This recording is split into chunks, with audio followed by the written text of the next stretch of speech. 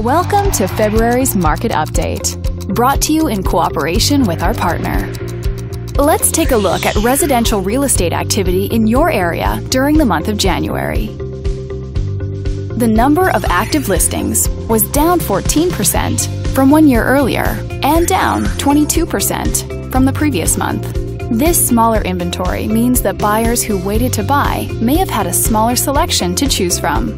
As you can see, the median listing price for the month was just over $630,000. Compared to last year, the average number of days that units spent on the market before being sold was down 7%. This lower number of days may signal a positive trend in the local inventory turnover rate.